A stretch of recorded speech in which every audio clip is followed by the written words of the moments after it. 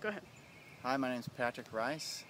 We came home last night at about 11:30, and the tree had split off, and so the one branch was hanging over the house. We could tell it was going to fall. So we, within 5 minutes, we heard a huge snap, and the branch fell, and you could hear it puncture the roof and everything like that. And it was quite a sensational sight. Have you ever been through anything like that before? No, I've never, I've seen storms after they happen, but I've never actually witnessed it, and so it was pretty impressive, I guess you might say.